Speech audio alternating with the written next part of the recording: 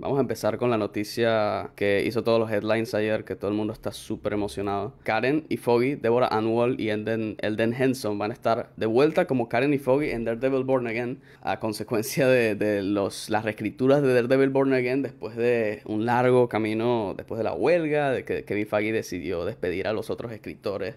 Darius Kardapane, el nuevo showrunner de Daredevil Born Again, escribió desde cero todo el primer episodio y agregó dos episodios más. O sea, no se sabe si son episodios que van a estar reemplazando a otros o si son dos nuevos episodios que hacen la serie de 20 capítulos. Yo creo que, o sea, el tipo en total escribió 3 capítulos, básicamente. Entonces yo creo que se trata de los primeros, literal, los primeros 3 capítulos. No se especifica, pero creo que es muy obvio que ese es el caso porque, si recordamos, hace muchos meses se dijo, se rumoró, se reportó que al parecer Daredevil no se ponía el traje de Daredevil hasta el capítulo 4 de la serie. Sabemos que van a estar conservando 6 de los 8 episodios que ya terminaron de la serie, ya que es un costo muy grande volverlos a hacer. Pero al parecer la historia es suficientemente sólida que pueden dejarlo sin problema.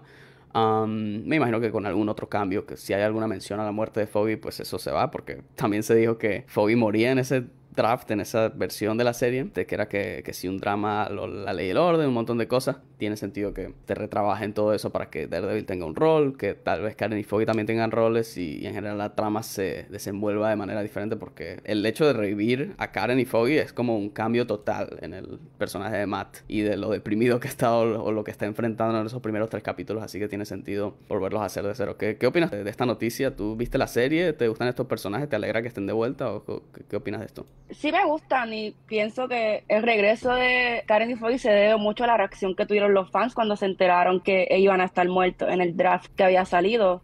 Pues empezando que sí me hubiese gustado que si hubiese sucedido así que lo mostraran, Mm, porque de qué vale que maten a un personaje si no lo van a mostrar, ¿cierto? El sí, sí. arco que le hubiesen dado a Matt hubiese sido súper interesante, porque está perdiendo a dos de sus mejores amigos. Y Sí. por lo que se oye aquí, no lo aprovecharon bien, porque estoy procesando el hecho de que, ok, matas a Foggy.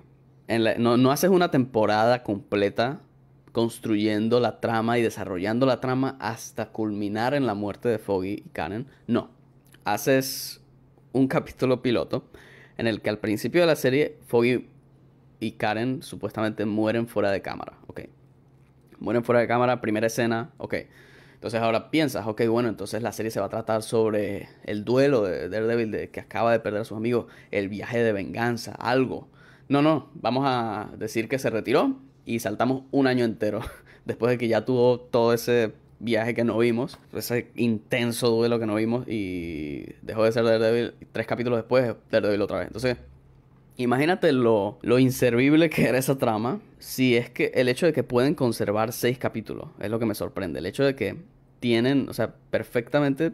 Kevin Feige dijo, ah, sí, vio los 6 capítulos y dijo, sí, estos capítulos pueden quedarse igual. Con Foggy vivo, Foggy muerto no hace una diferencia. Pueden quedarse así los capítulos. O sea, imagínate lo inservible que era toda la trama de la muerte de Foggy si pueden conservar 6 capítulos. 6 capítulos, o sea, 6 horas posiblemente de la serie, o 5 horas de la serie. La muerte de Foggy y Karen no afecta a la trama. Eso me parece impresionante. Se espera que conserven la historia principal de la serie, la historia principal originalmente escrita por Chris Ord y Matt Corman, que son los antiguos showrunners que están acreditados como productores ejecutivos por esa misma razón, porque ellos como que hicieron el mapa y la base completa, entonces su idea, su visión de la historia se va a quedar en la mayoría de los aspectos, pero no en todos. Y de hecho, los que cambiaron, tiene sentido que se fueran, que tuvieran diferencias creativas con Kevin Feige, porque lo que Kevin Feige decidió cambiar, que es la muerte de Karen y Foggy, es como algo muy significativo para el personaje de Matt. Entonces me imagino que ahí dijeron, ok, no es lo que yo tenía en mente para escribir, entonces tú haz lo que quieras. Entonces no van a tener un gran rol en esos 6 capítulos, evidentemente, porque no estaban escritos ahí, pero ahora tienen la libertad de escribirlos en siguientes capítulos y en los primeros 3 capítulos, obviamente, que van a ser completamente reescritos. Sí, una de las cosas que más me gustaría ver es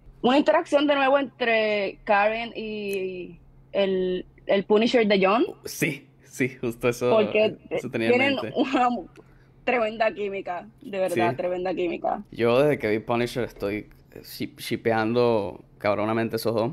Potencialmente, o sea, no sé, el escritor es un antiguo escritor de Punisher y es el productor de la serie de Punisher. Entonces, sería posible que él de repente le agregue eso al personaje de Punisher en la temporada. De repente quiere darle algo más que hacer a Punisher y de repente dice, ok, voy a desarrollar más su relación con Karen o algo por el estilo. Pero bueno, ese es pensamiento deseoso de un fan.